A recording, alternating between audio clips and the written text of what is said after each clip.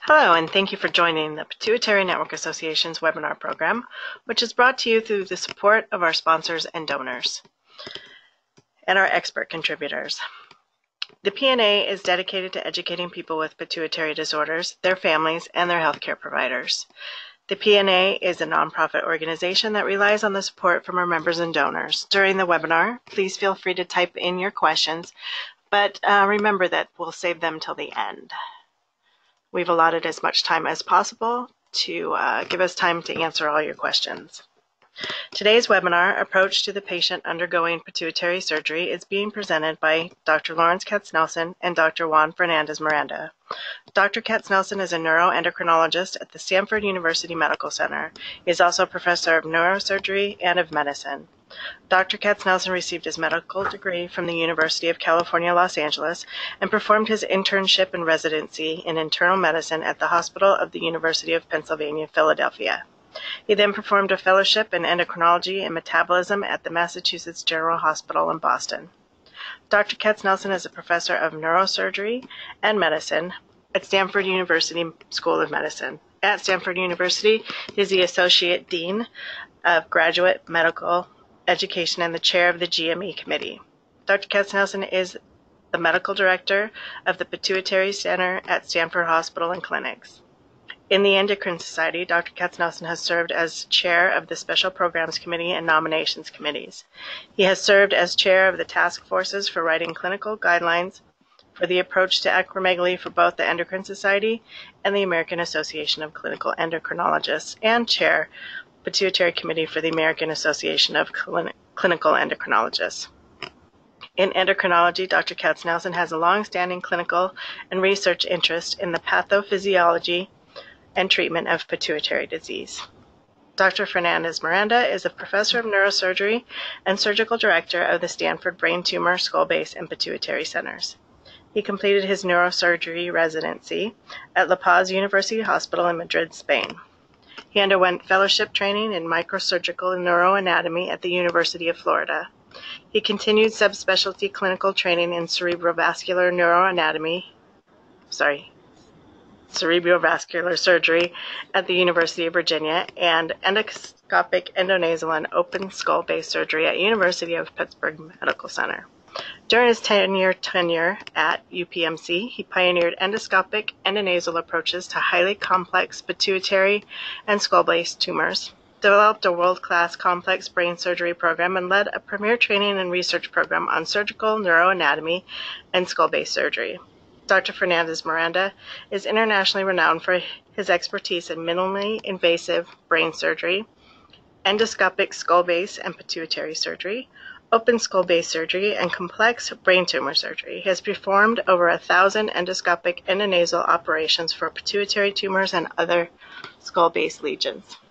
Doctors, thank you both so much for your involvement with the Pituitary Network Association's webinar program.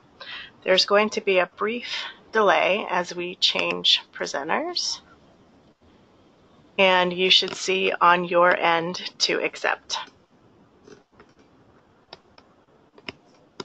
Yeah, show my screen.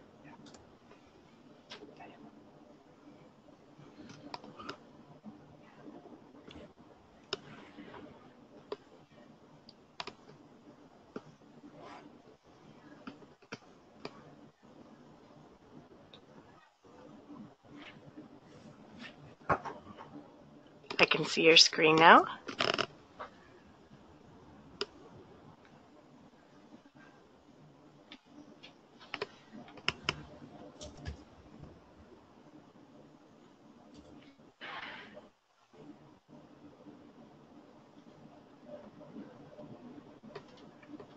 I cannot hear you.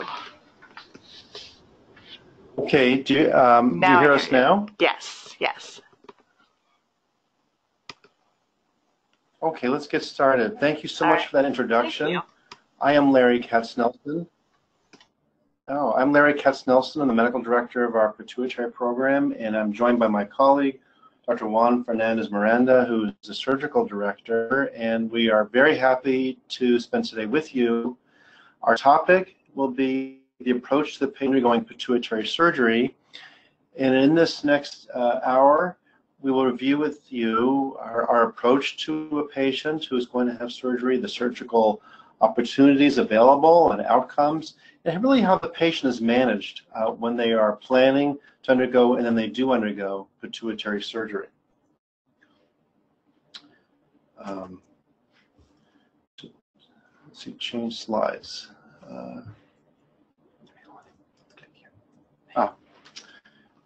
We are here at Stanford. Here's our photographs. In the background on the slide is our new hospital, which will be in about a year, almost exactly a year. I'm showing you here an example of a pituitary MRI. On the right side, you see what is called a sagittal cut. That means it's the brain from the side. And right in the middle is where the gland sits. There's also, to the left, is a cadaver as an example of what the pituitary gland looks like. And, okay, there we go.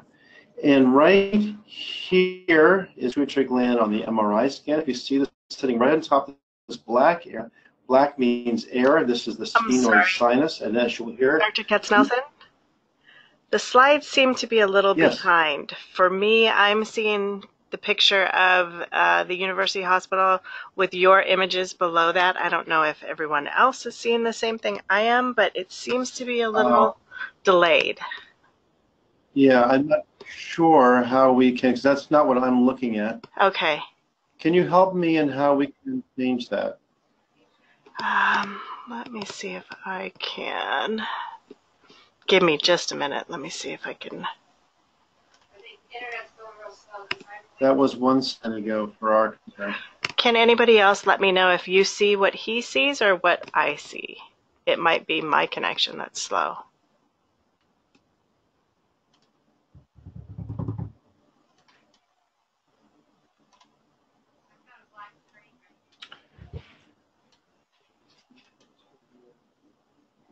Okay, so another person sees what I see. I see mountains right now.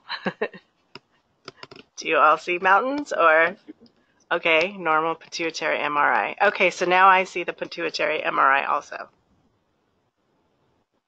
So it looks can like you it's help caught up. us on, and when we advance screens? Okay. Okay, let me start with the slide, and as we get going, you can help us so that we can make sure this works correctly. Yeah. Start again on the slide on the right side here, and I hope everybody this should be 2 pictures. Kind of the one on the left with the one on the right is an MRI scan, and it's showing the pituitary gland on a side view of the brain called sagittal cut. And right in the middle is the pituitary gland over the black area, which is air. That's an air pocket or sinus. That's the sphenoid sinus. And on the left of this image is a picture from a cadaver showing basically the same anatomy, but now filled with blood vessels and brain itself.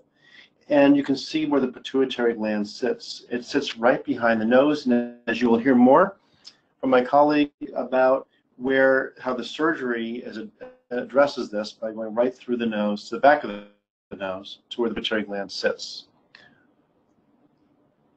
Here you should see a different now you'll see an MRI from the front. Now on the left side you see an MRI where the pituitary gland is what's lighting up with the contrast right in the middle. I hope everybody's seeing this.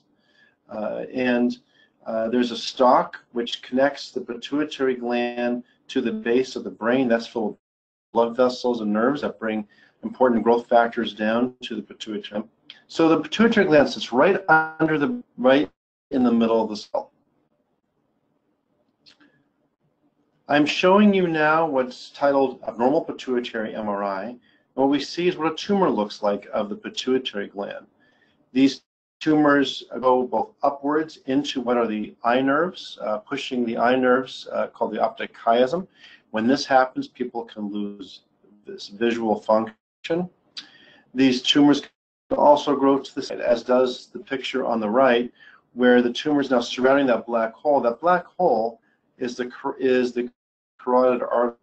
And so when the tumor surrounds that, the white mass is surrounding it, that means the tumor has extended out to the side in what's called the cavernous sinus. And this part of the tumor can be in a situation where the surgeon cannot reach it. And you're going to be hearing more about that. The part the surgeon can reach easily is that which is right in the middle of the scan, which extends upwards. The slide now is a picture of the pituitary gland with the different hormones that are produced by the pituitary. Starting from the left, the gonadotropins FSH and LH control ovaries in women and testicle function in men. So it controls sperm and eggs, as well as hormone and male hormone, estrogen and testosterone. Growth hormone produced by the pituitary gland is essential for longitudinal bone growth. Is very important in children as they grow to reach normal height, and also important in adults, not only in maintaining bone mass, but also in maintaining quality of life and thinking ability, as well as muscle and fat composition. Prolactin controls and milk production for pregnancy. ACTH, adrenocorticotropic hormone, is critical for controlling adrenal gland function. Adrenal glands cortisol. So if you don't make ACTH, you cannot make cortisol, and we have to replace that, or otherwise there's a problem called adrenal insufficiency. TSH, thyroid stimulating hormone, controls the thyroid gland, so the thyroid gland can produce its hormones, thyroxine, the main one. Oxytocin is a hormone controlled by the back of the pituitary gland, the posterior gland, which is essential for normal delivery as part of the process of a woman undergoing labor and delivery. And the other pituitary hormone is antidiuretic hormone, or ADH, which is essential for controlling water and electrolytes by the kidney. And we're going to be discussing that a little bit more, this hormone, when we discuss the operative care of a patient on pituitary surgery. You should now see a slide that's entitled Pituitary Tumor Types. So tumors are growths of the pituitary gland that come from different cell types. So depending on which cell type of the pituitary gland is becoming a tumor will dictate what that person's clinical characteristics will be. For example, if the cells that make the hormone prolactin grow, that becomes a adenoma, and levels of prolactin become high. Similarly, a patient who makes too much growth hormone has acromegaly. That is with a tumor making growth hormone with excessive growth of all parts of the body. A tumor that comes ACTH cells is Cushing's disease, and patients who have Cushing's disease become blown up with excessive steroid levels, and that can cause a whole syndrome in itself. We'll discuss a little bit about that later. Most of the pituitary tumors are what we call non-functioning, meaning that the person looks normal, but a growth was found in the workup for something else, such as headaches, or loss of vision, or feeling fatigued, and a brain MRI is done and a tumor is found. These are the most common incidentally found tumors, and for all practical purposes, one of the most common types of pituitary diseases we see. Now, acromegaly, Cushing's, and prolactinoma within themselves. We will not be discussing the diagnosis of these today, or for that matter, different modalities that we can use to treat. They'll be the subject of other discourses through the P&A. But right now, we're going to be discussing the approach to these patients when they undergo surgery. So when we think about, from a physician standpoint, how we approach a patient who will have surgery, who's got a pituitary tumor, we think about the different hormones and how they can impact people. So I, as a medical endocrinologist, when I'm seeing a patient before surgery, one of the thoughts I have is, are there low levels of hormones? What do we see in terms of functioning of the pituitary gland at this time? Because that may dictate how I'm going to manage this patient when they undergo surgery.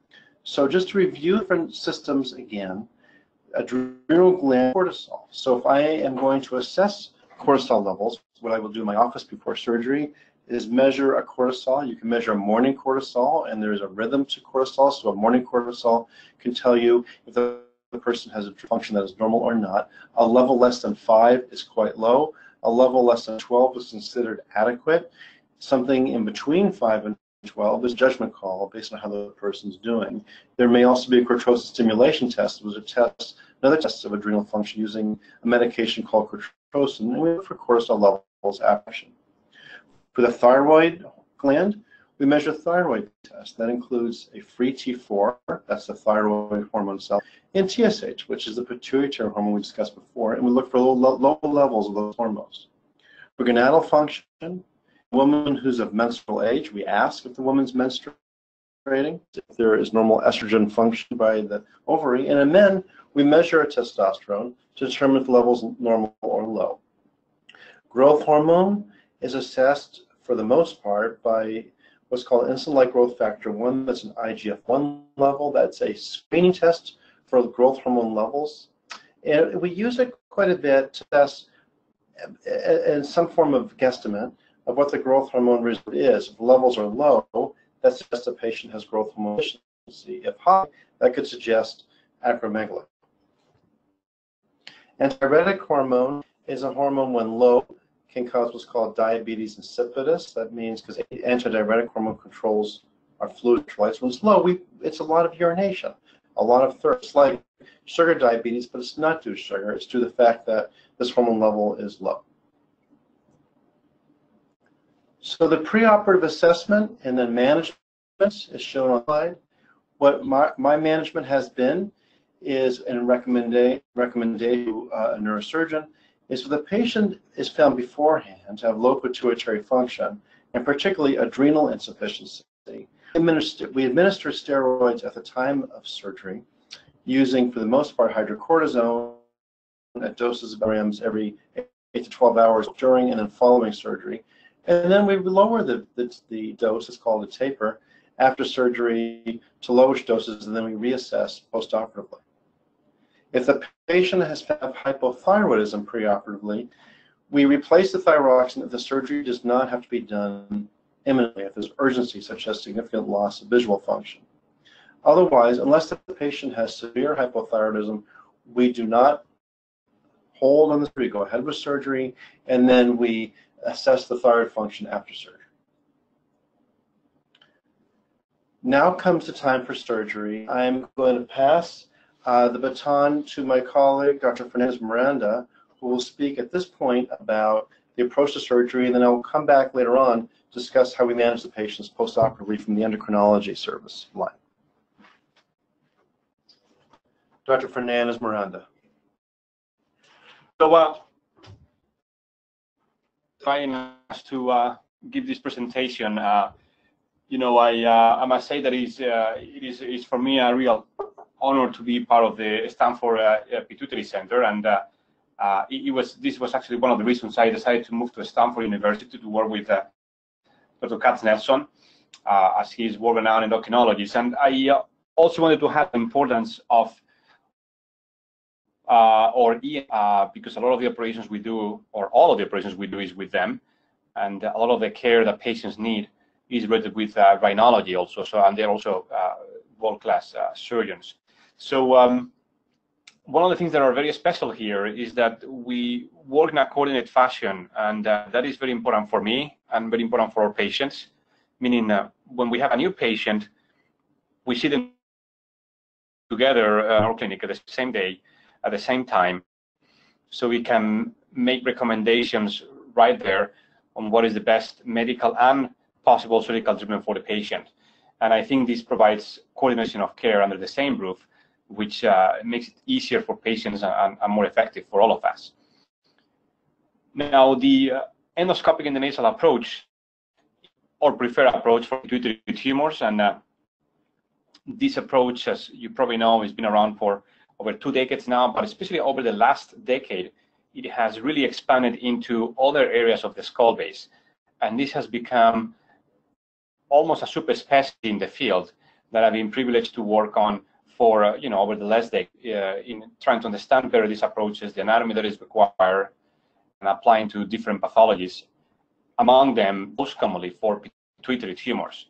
For this approach, we use the endoscope, of course, which is the visualization tube. It's 1 millimeter in diameter, so it fits very well to the nostrils.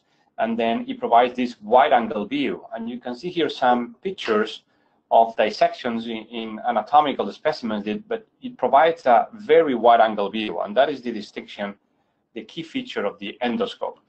You compare the microscope with the the microscope is approximately what you see here, while this yellow circle within it, so if you see the carotid arteries, which are on the sides, are outside of the yellow circle, you cannot see them very well. The cavernous sinus is this, you cannot see it very well. While if you use the endoscope, you can see all these areas. You can actually see the whole picture, as you see here. And this is more efficient, more accurate, and is safer for the patient. As we said, this is a team approach, and teamwork is very important in everything we do, and in surgery is key.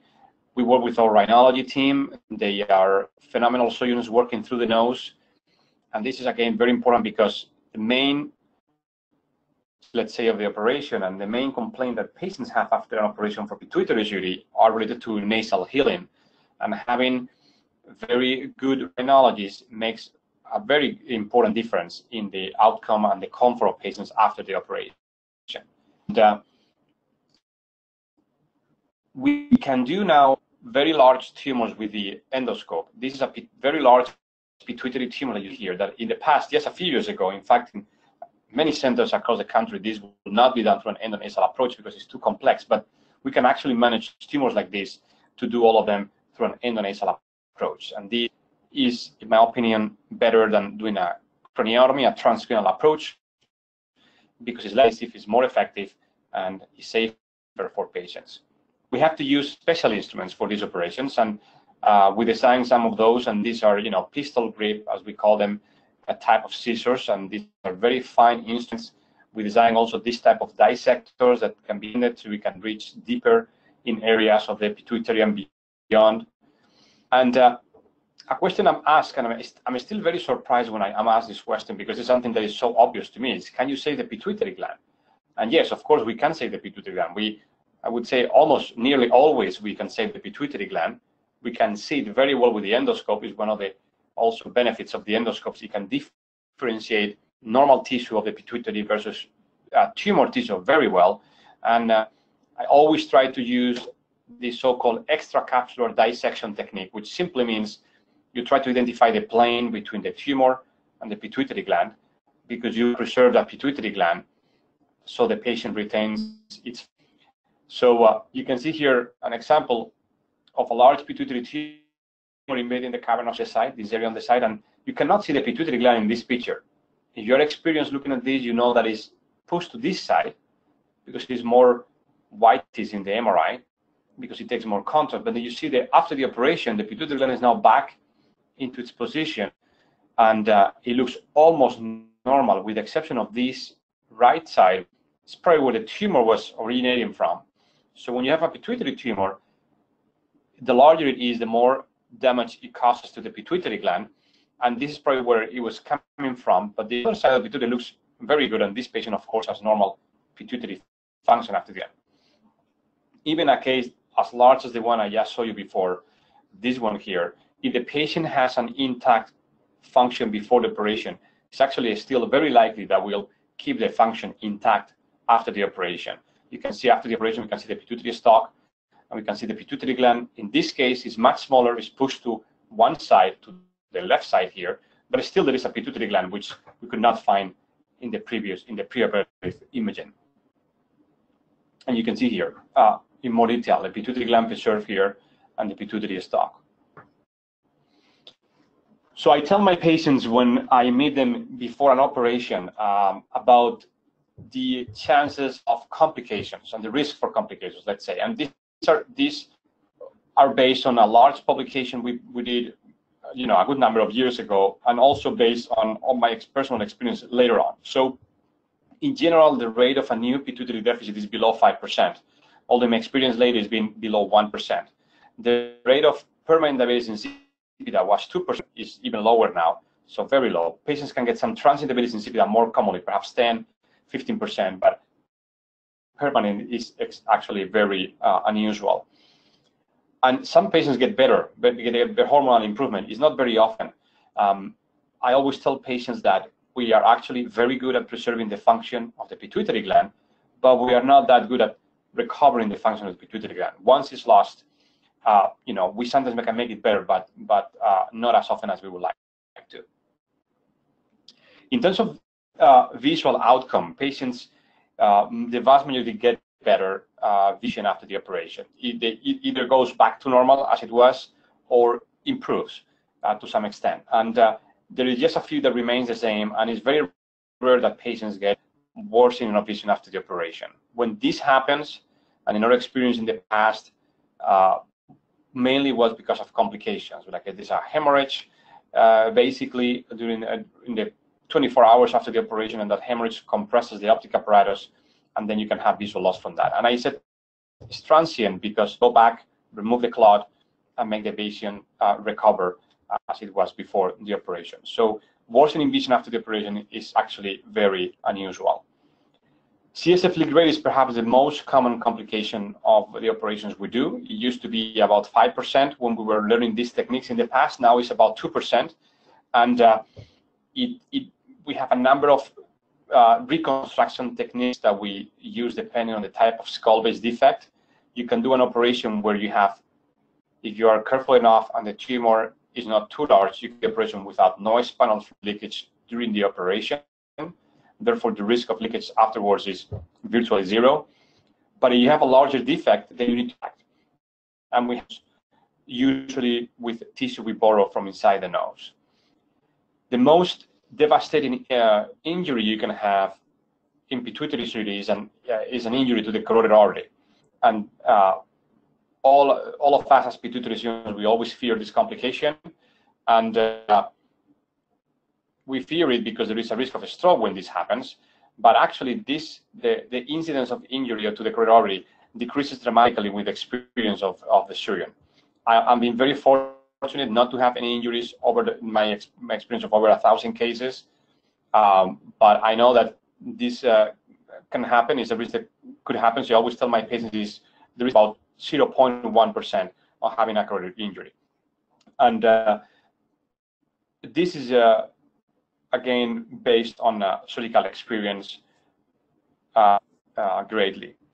Now, another important factor when we look at pituitary tumors is not only the size, but also the fact of whether the tumor is in the cavernous sinus or not. The cavernous sinus are venous cavities that are on each side of the pituitary gland. And inside these cavernous sinuses, we have the carotid artery, and then we have the nerves going to the eye to move the eye. When the tumor invades into this cavity, it makes things more complicated.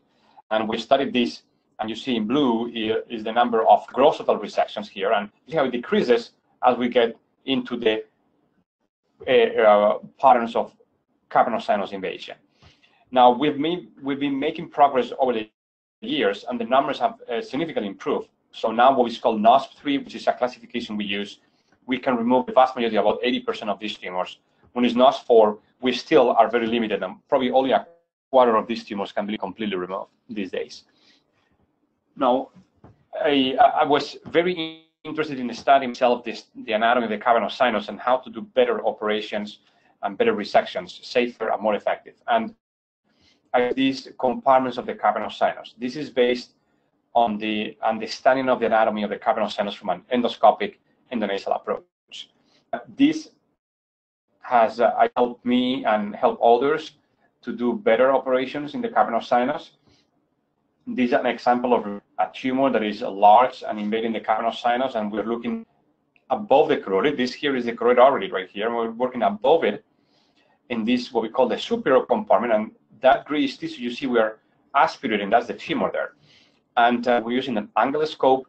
We have massively exposed the carotid artery by removing the bone that covers it. We are gently displacing the, and this is a very safe way of working into the cavernous sinus. Also, we are in an area where the cranial nerves are relatively protected, so the risks of doing this are actually very low. And you can see here after the operation how there is a complete resection of this tumor, and the patient has intact eye function, intact pituitary function. We've also recently described how to remove tumors that are even more extensive, that they grow beyond the cavernous sinus. And you can see in this cartoon here, tumors that from the pituitary just grow out to the side. And like it happens in this tumor. In the past, these tumors required one transcranial operation or two operations, one in the nasal and open transcranial to remove the tumor that is superior and lateral, because it was not reachable. But I've now learned how to remove these tumors on one single stage, so patients don't only have to go through one operation to remove the majority of the tumor. And something that actually we just published, and is actually very important for our work in the pituitary, is the description and better understanding of the wall of the cavernous sinus. What the wall that separates the pituitary gland, that you can see here, or here in the cartoon, separates the pituitary gland from the carotid artery in the cavernous sinus. And there are ligaments that attach to this wall right here. You see, as a surgeon, to me, the structure of the anatomy, which is the structure of the pituitary and surrounding structures, is extremely important, understanding that very well, because it's what makes me able to remove tumors from this area safely. And we studied these ligaments, and these ligaments are actually not well known. They were not well known. We studied carefully, and we described a number of them and the arteries you can encounter in your way into the cavernous sinus. And this was designed as a way to safely remove the middle wall of the cavernous sinus. Now, why is this important? This is actually very difficult, and very few surgeons in the world actually have described or have even attempted to do this safely. Why is this important? Because there are tumors, especially functional tumors, that invade into this middle wall of the cavernous sinus. And if you don't remove it, the chances for remission, let's say in Cushing's disease, for example, or acromegaly, are going to be much smaller, or the chances of recurrence are going to be much higher. So this, we did in 50 cases total. 34 of them were functional tumors, and all of them except one got complete biochemical remission. And we did this with no deaths, no ICA injuries, with only 2 patients actually required transfusion. And the main downside is there were 4 patients, and these were most of them at the beginning of my experience doing this, developed a transient cranial nerve palsy, meaning transient double vision, because the material we put to pack the cavernous sinus compressed that cranial nerve, but all of them recover in a period of 3 months. So in my opinion, that's actually worthy if you're going to be getting a remission, a complete removal of the tumor. This is an example of an operation, and this is a tumor in a patient with Cushing's disease. And you can see the tumor in the MRI, and this is the pituitary gland right here. And this is the wall of the cavernous sinus in blue. This is the carotid artery exposed here. I like to do this wide exposure because it is better. And then I can see the pituitary gland in this side versus the tumor on this side. I just surround the tumor completely and remove it mostly in one single piece. And then this here is the wall of the cavernous sinus with the carotid on the other side. So I'm using a cottonoid to protect the arachnoid so we don't get a leak. And then I'm removing this tumor, and this tumor has an attachment to this cavernous sinus. Now, in the past, I would have just burned this area with a bipolar, with a cautery. But now that I understand this anatomy, I feel that I can do this very safely, and I can open now the anterior wall of the cavernous sinus. Oops. And then by opening, that wall here, I can now cut the medial wall, separated from the floor of the pituitary, and now dissect this membrane completely off the carotid wall. And then we send this membrane that we cut to the pathologist. Often they find that there is tumor, microscopic disease, do that. So if we hadn't taken this membrane, the patient would not be in remission likely after the operation. That is the carotid artery, and this is us removing completely the membrane that has been invaded by tumor. And at the end of the operation, you can see this is the diaphragm, this is the pituitary gland, that is the carotid, and this is the reconstruction with a mucosal graft. I've done this even on both sides, and a patient like this that had severe Cushing's disease, I removed the wall of the cavernous sinus on both sides. and the patient amazingly is still in remission, complete remission 5 years after the operation. And this happens, these are some of my patients with permission. I put their pictures, but this, for example, patient with acromegaly had an operation somewhere else, and they left the middle wall of the cavern of sinus. The tumor grew from there again. So then I went back and I removed the remaining of the tumor completely, and this patient to this day is also in remission of acromegaly. And also, we very rarely operate on prolactinomas, but I just want to put an example because although the vast majority of patients we recommend medical treatment, there are a few exceptions, and one of them is a patient like this that presents with severe progressive visual decline that happens rapidly. This patient is losing vision day by day, and it happens that this patient has a large cyst that is developing, and when patients has tumor with cyst, prolactinomas with cystic changes, if they compress the optic apparatus, the vision can deteriorate rapidly, and medication can take a while to make effect. So in those cases, we might prefer to do an operation. And this patient, that's exactly what I did, and actually it was in remission after the operation with no need for medical treatment, and complete or near complete visual recovery very fast, very quickly after the operation.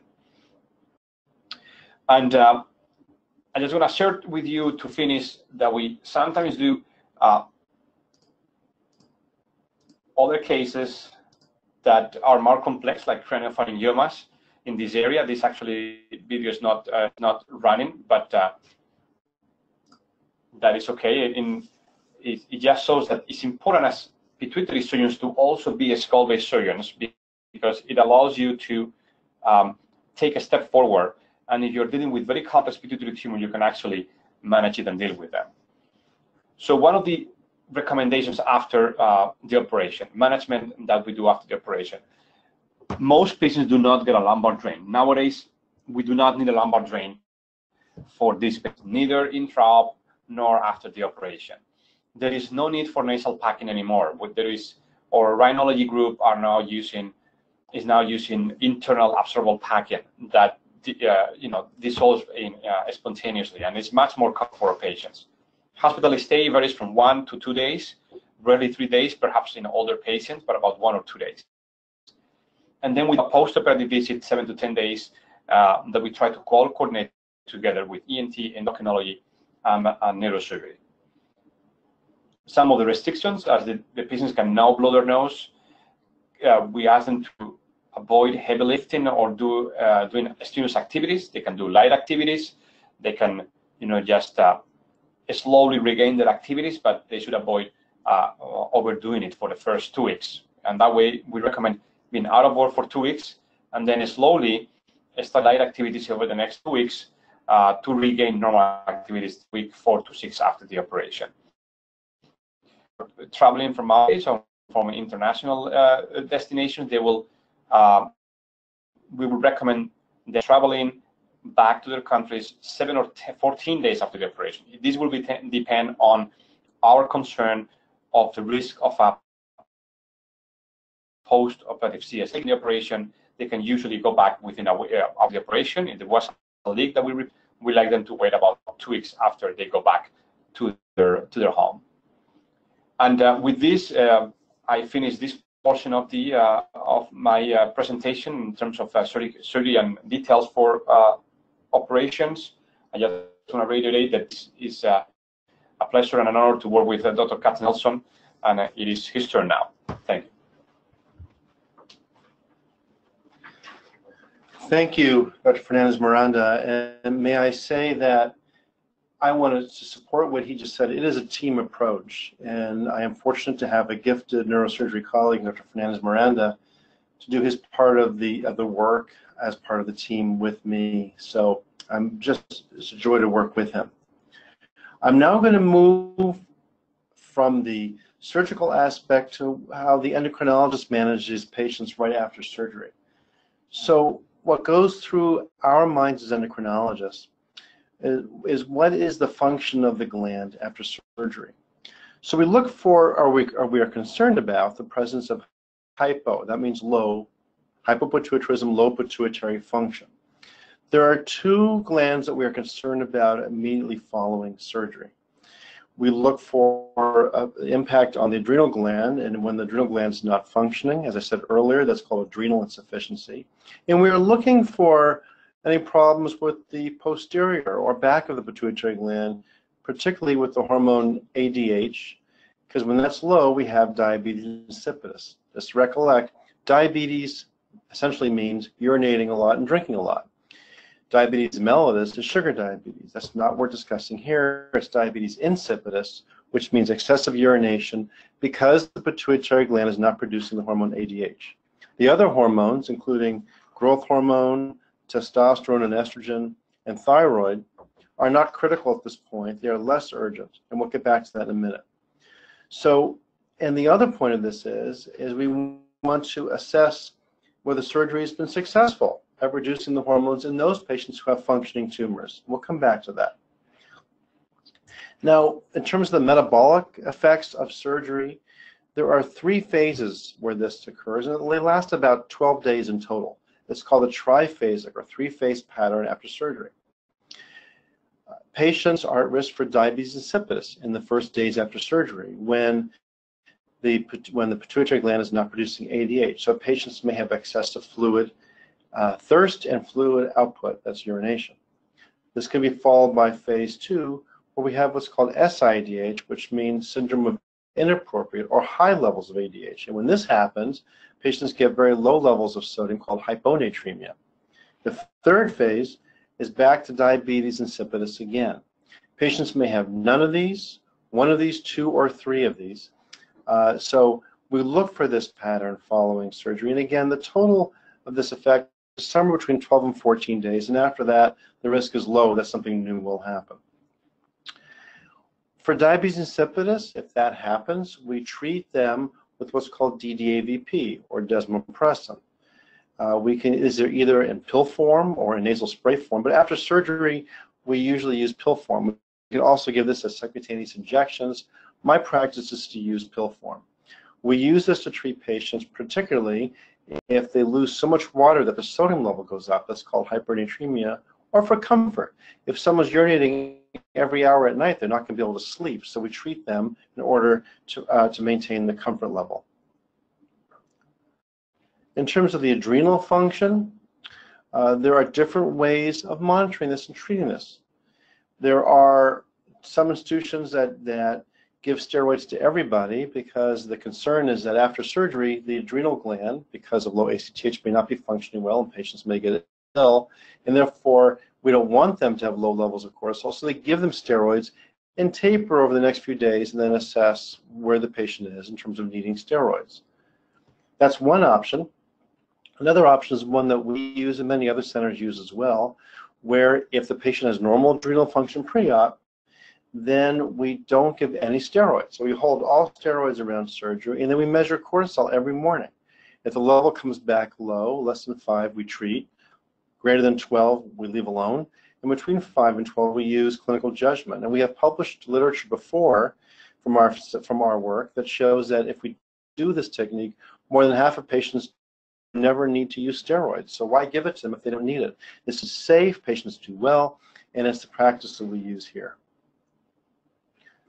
The other function tests, including thyroid and gonadal function and growth hormone, we don't test right away. These take a while to reach a new baseline, and we usually have the patients come back 6 to 8 weeks after surgery, and that's when we do reassessment. We measure thyroid testing again. If it's a woman who is of menstrual age, for gonadal function, we'll ask them if they're having menstrual cycles or measure testosterone in the male, and then we assess growth hormone. So all of this is done weeks after the surgery, and that's when we have our new baseline.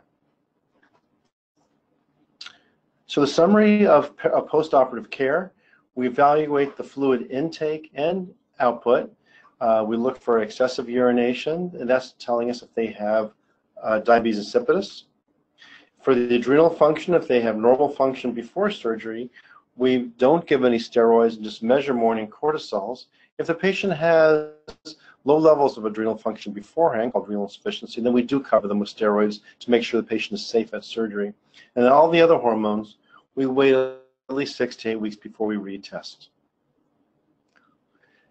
That is the management of in general of patients with pituitary tumors. Just my last slides are specific management and assessment of patients who have the functioning tumors. And the first is involving Cushing's disease.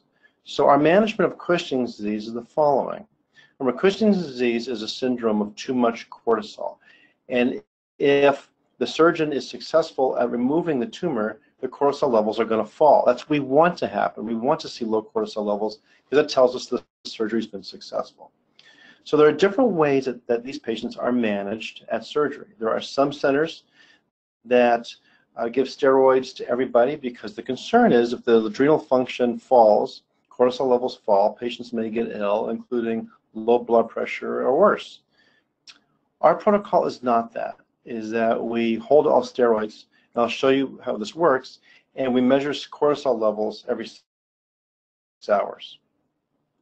When we do this, and we measure cortisol levels every 6 hours, we look for a cortisol less than 3, and when that is achieved, we say the patient's in surgical remission. At this point, we start steroids as replacement, which the patients will slowly be tapered over the next months.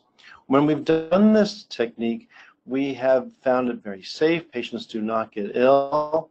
They do not get sick for sure. So we find this to be a safe technique, and we will know, therefore, within a couple of days whether the surgery has been successful. Otherwise, if patients are given steroids, we may not know for a week or two if remission has been achieved. Another type of functioning tumor is called acromegaly, and in this setting, patients have a pituitary tumor making too much growth hormone. In the management of these patients, there's a couple of different particularities. The first is that patients with acromegaly are swollen. Growth hormone makes patients have excess water. And when that happens, after successful surgery, they will start urinating a lot. They're getting rid of and mobilizing the fluid that's in their skin and other organs. When this happens, people may think, oh my gosh, I must have diabetes insipidus because I'm peeing a lot, like other patients with pituitary tumors. And sometimes, and honestly, it's tricky to manage these patients because the question is the urine output the increase due to acromegaly remission or is it due to diabetes insipidus? And sometimes it takes a little bit of discussion and management to figure out if that's the case. We also measure growth hormone levels right after surgery, and if levels are low, that suggests the surgery has been successful. And then we measure IGF-1 somewhere up to 3 months after surgery, and we look for a normal IGF-1 level. If that level is now normal, that suggests the acromegaly is in remission. And the last type of pituitary tumor in terms of management after surgery is a prolactinoma. And here what we do is we simply measure prolactin after surgery to see if the level has come down. We can measure that as soon as the morning after surgery, looking for now a normal value. I want to thank you for your time, and I open up the floor to questions for both Dr. Fernandez-Miranda and myself. And again, we both thank you for the opportunity to speak with you today. Hello, thank you so much. That was fascinating. It's great to have both of you on and get to hear from both sides how each specialty handles a surgery. I do not see any questions, and I don't know if it's because you guys covered everything so well or if it's because I'm not getting them. Our connection here seems to be having issues. We were able to hear everything, but there were a couple of little delays, but not too serious. So if anybody has any questions, you can type them in or also type in to let me know if I can actually see them. So, okay. There is a question.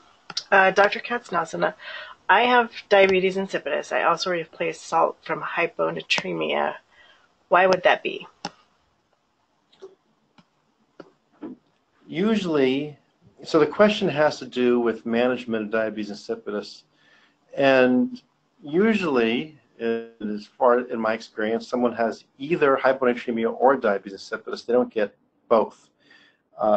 I do not see a reason why someone would be receiving both salt tablets and receiving DDAVP for diabetes insipidus. In fact, they would seem to counter each other.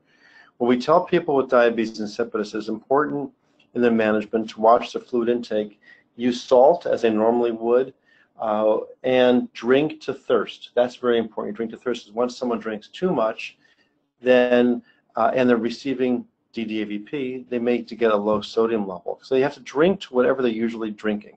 We tell patients to have the measurements of body weights. We use that. If the weight increases, even over a couple of days, that may presume that there is too much fluid and the person is holding on to too much fluid, and we may need to reduce the DDAVP dose they can pee it out.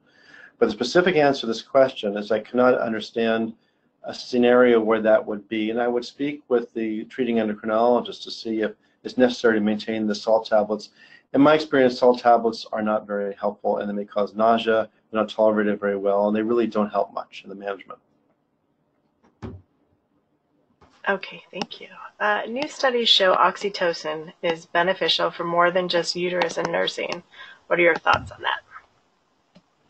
So the question is about oxytocin. It's an interesting one. Oxytocin traditionally has been thought of as the hormone that helps, is critical, or mostly critical, for labor and delivery because it helps with uterine contractions. But there's been some question that oxytocin may have some psychological effects. In the lay press, it's called the love hormone because it is a hormone that will increase during sexual activity or even after just a hug. So I'm a big supporter of hugs. It has been thought to be involved in addiction behavior. So there's all these kind of psychological interpersonal roles that oxytocin may play a role.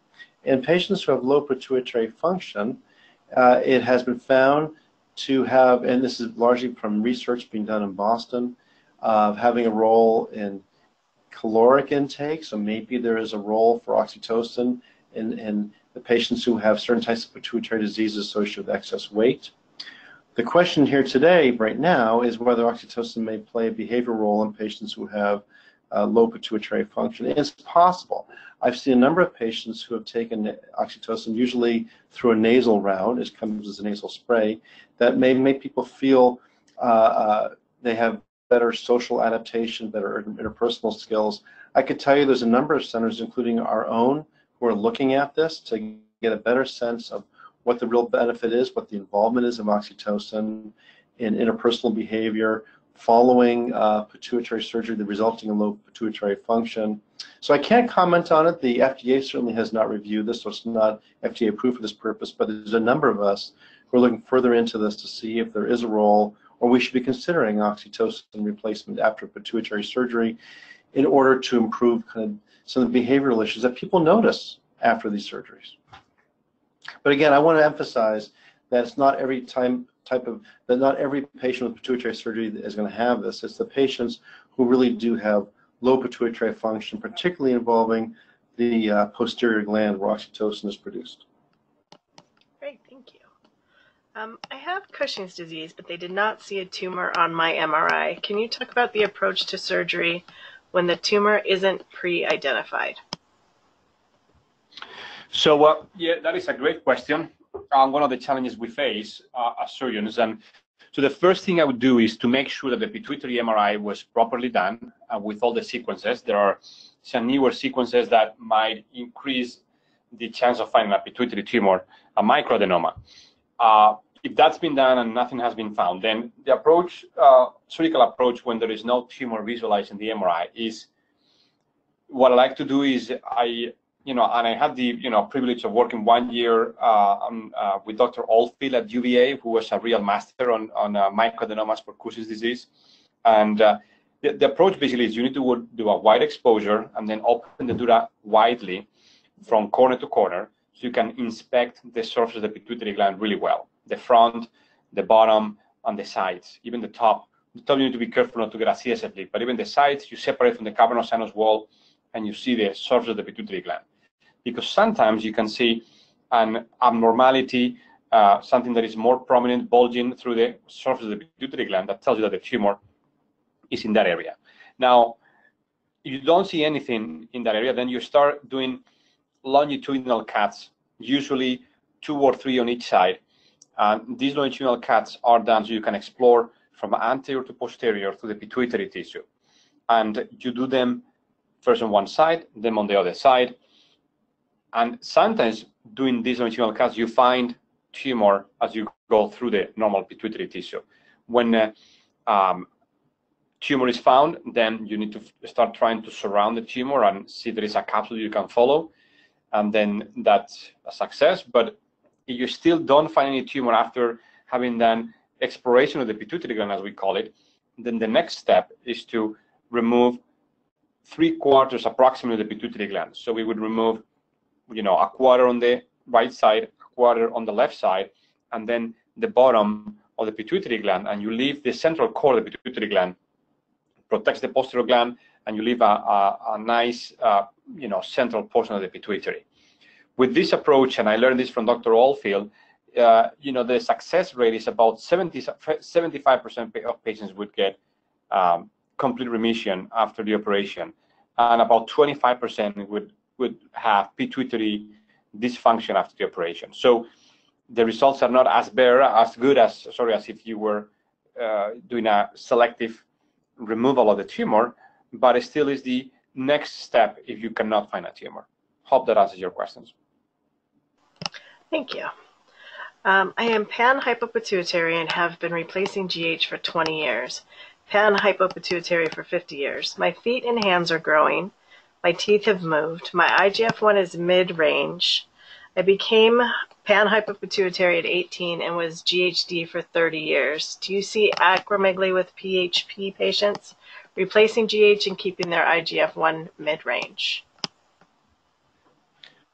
The goal of growth hormone therapy is to provide a replacement strategy and never to over-replace and essentially cause acromegaly.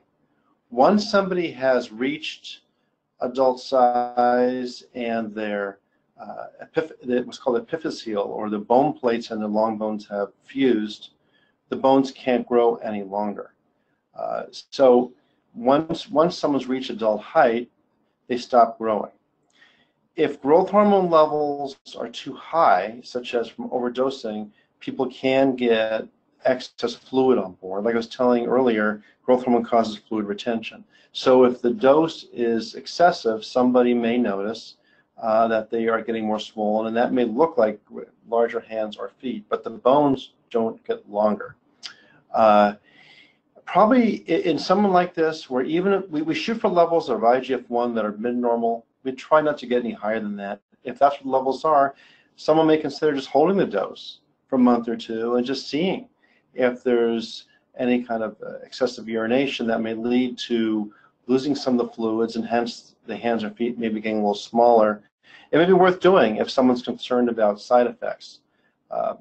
When we think about growth hormone replacement, we think about long-term use. There's no endpoint in effect, and we continue it largely because people notice if they stay on it, or I should say differently, if they go off it, that they notice the loss of some of the benefits. That can include more fatigue. It may include some changes in cognitive function, such as more difficulty with calculation ability or short-term recall, memory recall.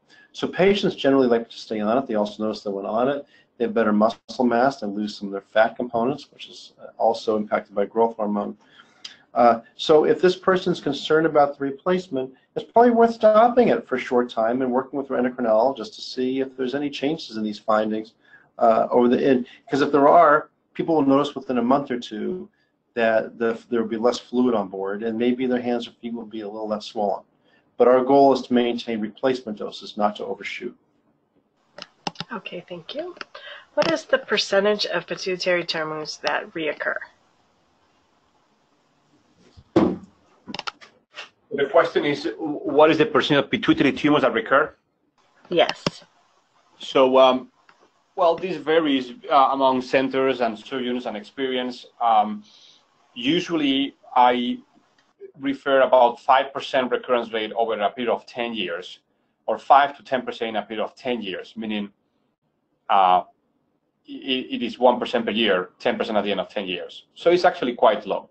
But of course, it depends on your resection rates to start with, and this varies among pituitary surgeons. You know, some pituitary surgeons are more conservative, and even worse, there are some surgeons that are not pituitary surgeons. They're just neurosurgeons that they like to do pituitary surgeons every once in a while, and they do a few cases a year, and then the results are, you know, necessarily worse, and the resection rates are worse. And in those cases, then the recurrent rate is going to be much higher necessarily. But in experience, pituitary surgeons, the recurrence rate is about 5–10% in 10 years. Okay, thank you. If someone with a prolactinoma who is losing pituitary function has changes in peripheral vision, do you recommend evaluation for surgery? Well, if it's being treated medically, then the changes in peripheral vision ideally should be getting better. If they are not, we would like to see imaging, see if the tumor is shrinking. If the tumor is not shrinking, you may have to increase the doses of the medication. In general, for prolactinomas, to me, it's very important to work with a very reliable, experienced endocrinologist, because they can manage the patient properly. You need to make sure that they're doing the medical treatment the right way. If they are, and the patient is not responding, then is when you consider doing an operation. Yes, I've done surgery for many prolactinomas. One of the reasons is because there is not good response to the medication, and patient still having visual loss from the mass effect, and then I would recommend an operation. Other indications are side effects from the medication. When they are significant enough, I would also recommend surgery. Okay, thank you. What do you recommend in a case, I know you mentioned something about MRI sequences earlier, for the patient who is allergic to the contrast that's used for the MRIs? Is there another option at trying to find, and with Cushing's disease, is there another option besides contrast for the MRI to find the tumor, to make it visible? Well, the best sequences are, the best way to find a pituitary microadenoma is to compare a sequence before and after contrast. So you want to have contrast in your MRI. If you're allergic, you can be pre-medicated. There is a protocol for pre-medication that includes steroids, and it says about 13 hours, you get 3 doses. And with that, the chance of an allergic reaction to the gadolinium, which is the contrast that's used in the MRI, is extremely low. It's still not impossible, but it's very low. So it should be pre-medicated and get the MRI with contrast, ideally. Okay, excellent. Does GH play a role in the epiphyseal process? If one loses GH at 18, can it stop the process? So growth hormone, as I said earlier, is important for normal bony growth. Once the epiphyseal bone plates, that's the bone plates at the end of the long bones, close, the bones will not get any longer. So what's really critical here is the timing of when the bone plates are closed. And we can find that out easily by just doing hand films. You could do hand films, and you can see for the hand bones and the wrist bone if the plates are closed. So, you know, someone's bone plates may close when they're 17, 16, 19, 20, so it's highly variable in that time frame when bone plates may close. So if a patient develops growth hormone deficiency at that age, so the end of high school, for example, early college, the question we have to ask is whether the bone plates are closed, and that's done, and that's found out by performing an X-ray, a hand film. If they're closed, then we would discuss with the patient about the benefits of growth hormone replacement. If the bone plates are open, then the conversation is whether there may be room for growth and whether that's something that is desired by that individual. Okay. So that's basically the approach. All right. What types of image diagnostic tools does Stanford Pituitary Center have, such as a T3 MRI? So we have of course, we have several 3T MRIs, and we used a very experienced team of neuroradiologists, which is actually very important because they are the experts on looking at this imaging. We have a special protocol for Cushing's disease that consists of 1 millimeter cuts, both axial coronal and sagittal, with and without contrast, so you can compare the sequences. And we recently added a flare fine cut sequence. I know this is very specific, but it's a type of sequence that if you wait until the contrast has been is being cleared by the pituitary gland, you sometimes can visualize tumors you cannot visualize with the normal contrast sequences. So it's a very complete protocol. It's a long MRI for patients, but it can make a difference. Excellent, thank you.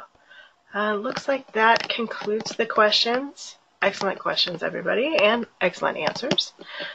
We really appreciate you both taking the time to do this presentation for us, and it has been fascinating to have both of you with us to answer questions and the presentation itself. Again, we appreciate you taking the time, and everyone for joining us.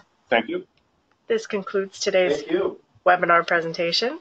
We appreciate you taking the time to join us. If we did not get to answer your questions, which I think we got to answer them all, we can answer them by email. If you missed any part of this webinar, or if you'd like to share it with a family member or friend, it will be available on our website, www.pituitary.org, after it's edited. There'll be a brief survey after the webinar. Please fill it out to help us provide you with the information you need. Thank you all again for joining us, and enjoy the rest of your day. Thank you.